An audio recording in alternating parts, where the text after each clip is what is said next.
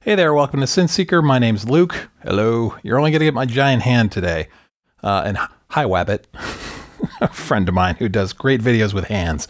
Anyway, so I've had several requests now for exactly the recipe for making what I call a Roland-Style pluck. I use them Berlin School, Synthwave. In the Moog Minotaur video, I demo a Roland pluck.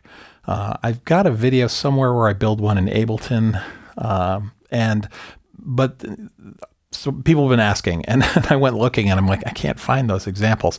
So this video is a very clear, very short, very simple explanation of how to make a Roland-style pluck, which sounds like this.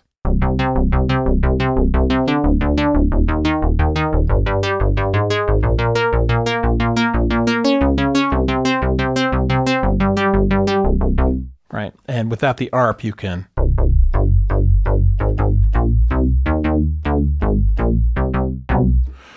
And if you fiddle with the filter amount, let me turn this back on.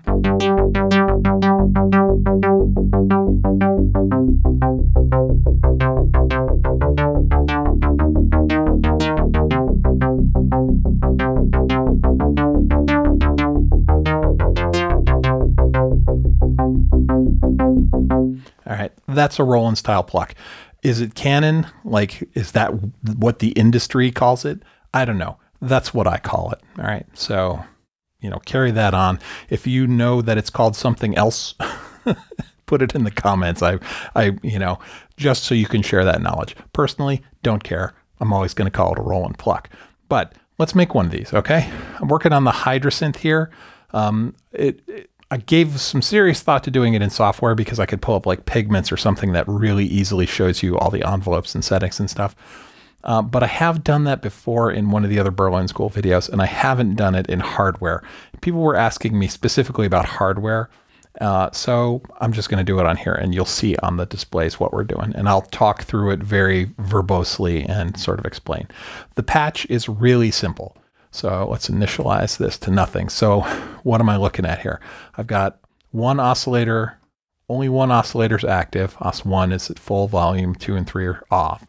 And Os1 is currently a saw wave. Let me turn off the ARP. All right. I have a very small amount of room reverb on this. All right. So this is the start. We start with just a bare sawtooth wave. And the filter's all the way open. We'll talk about the filter in a minute. Our second oscillator is going to be, second os is going to be a square wave. All right, and I literally am going to layer those on top of each other at the same volume. So here's our saw. We're going to bring in the square. You can hear that sort of round hollow underneath, and we're going to take that square and we are going to drop it an octave. So I'm looking at oscillator 2, it's a square wave. All right, and it's an octave down. It's beefy. All right, now that's fine. I'm going to detune it by like 5 cents, tiny bit. You could do that to taste. This is just my recipe. You can change it around, right? None of this is gospel, right? It's all flexible, but those are the steps so far. So we got 2 oscillators, a sawtooth, a square wave at 50%, 1 octave down, slightly detuned. All right, let's go talk about the filter. All right, so, well, before we do the filter, let's talk about the filter envelope. The filter envelope is currently what I call an organ envelope. It's got 0 attack, 0 decay. And full sustain and no release. Okay. All right. And this is what we're going to do. We are going to bring its sustain all the way down. All right. And we're going to bring its decay up to about 200 milliseconds ish. All right. Now the filter is still wide open. So let's go close it down. Right. Filter, we want it to be, any low pass resonant filter will work. I'm going to use a 24 dB per octave low pass, and we're going to bring its cutoff all the way down.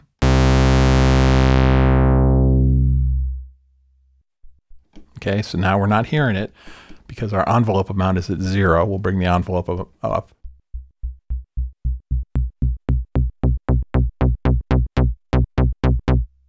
Okay, that's full. Let's go look at our filter envelope. So 0 attack, 200 milliseconds of decay, no sustain, no release. Let's add a little more decay. We'll play as we go. That sounds about right for me.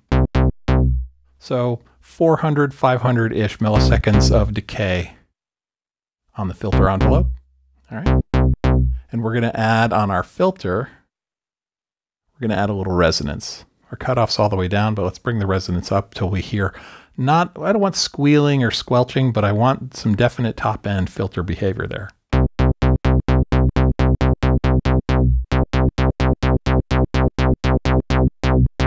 All right, so I got a little bit of this liquid warble in there, right? It's not shrieking. That's pretty close to being there. Let's turn on the ARP, tell it to go for too fast. Okay, it's close. It's still a little squealy. The envelope is pushing the filter open all the way, right? Envelope amount's all the way up. So let's bring the envelope amount down slightly. And really, this varies from synth to synth, and it doesn't matter hardware, software. Every synth has slightly different behavior and timing in its envelopes, and it's sort of how its modulation circuit basically tweaks the filter. You're going to play with the filter envelope amount and the filter decay. You're going to dance between those two settings till you have what you like. That's why I have the ARP on, because I can sit here on the filter. I just want the envelope to barely peak the filter at the very beginning. Like that's a little low. That's maybe too high. I want it about there. Now we're going to go tweak the filter decay time.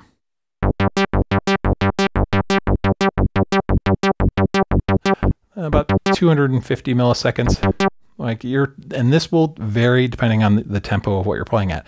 But this is close. What's missing is a pluck needs to ring out a little bit. All right, so in order for it to ring out, we need to give it some release. But if we give the filter release, we also have to give the amp envelope release. So let's go look at the amp envelope for a second. Now the amp envelope looks like an organ envelope, right? It's 0 attack, no decay. Let's keep looking at it. There we go. 0 attack, no decay, right? Full sustain. I'm going to drop the sustain ever so slightly. I'm going to give the decay about the same as the filter, about 200, 250. But I'm going to give it a chunk of release. I'm going to give it a full second of release on the amp envelope. Because then when I go back to the filter envelope and I can increase the release here and I'll get this, instead of being so choppy, it'll ring out. So listen.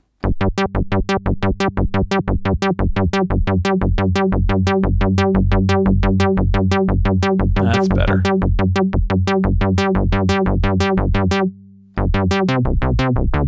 So the big difference between no release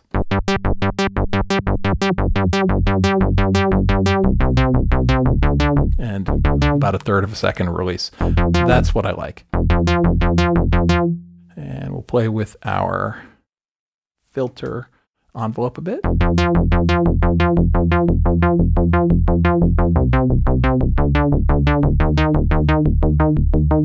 So you can ride that for whatever you want for effect, right? Or we can apply some LFO to it.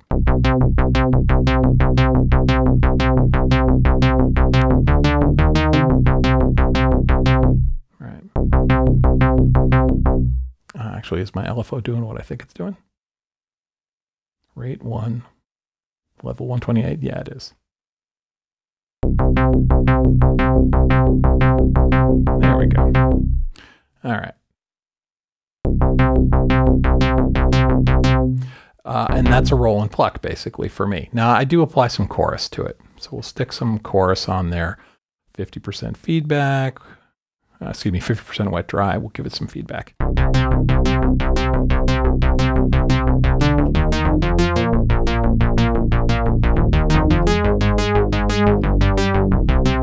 Now, what you can do, so that seems a little rumbly to me, so I'll go back to the mixer and I will play with the levels of my, this is my sawtooth wave, and that's my octave down square wave. So we'll bring the square wave out just a little bit.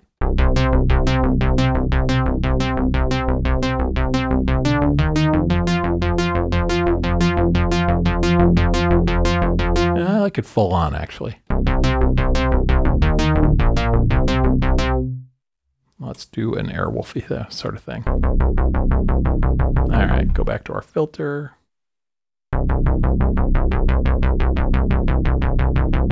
Maybe a little too much chorus.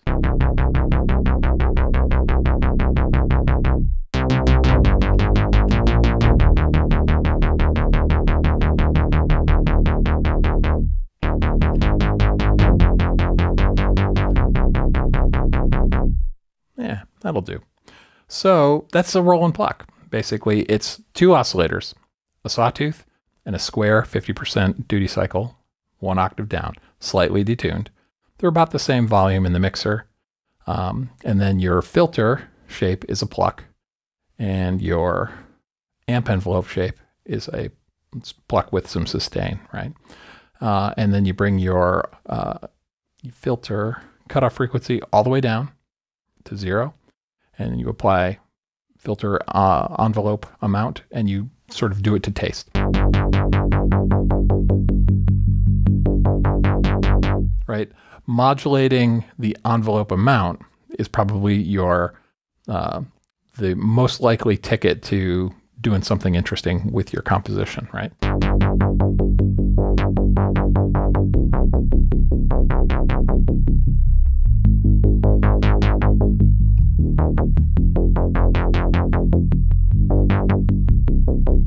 So you hear that click at the beginning? The attack of the envelope is actually too fast and we're clicking. You can fix that by going to your filter envelope and adding a couple milliseconds of time to the attack. Still there. There we go. Add to the amp envelope. There we go.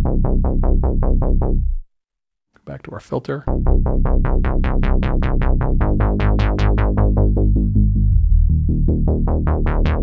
And again, play with your filter decay time to make it a little snappier if you want. And go back to your filter and play with the envelope amount.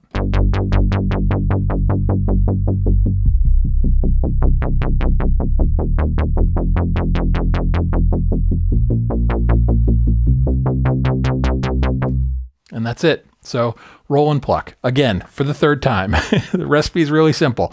It's a sawtooth at 100% volume, a square wave, 50% duty cycle at 100% volume. It's an octave down, slightly detuned, 5 cents-ish. And then apply to your filter, take the cutoff frequency all the way down, give it about half resonance, depends on the filter, how much resonance, but give it enough resonance that you're entertained by it. And basically give it the shape of a pluck.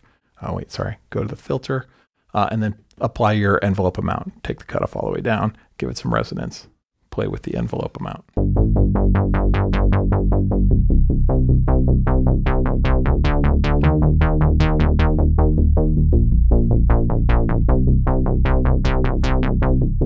Give it a little chorus, reverb if you want, and delay if you want. That's it. So I hope that was useful. For those who are asking, that's how you do a Roland-Style bass pluck. Thanks for spending time with me. My name is Luke. You've been watching Synth Seeker. Have a great week.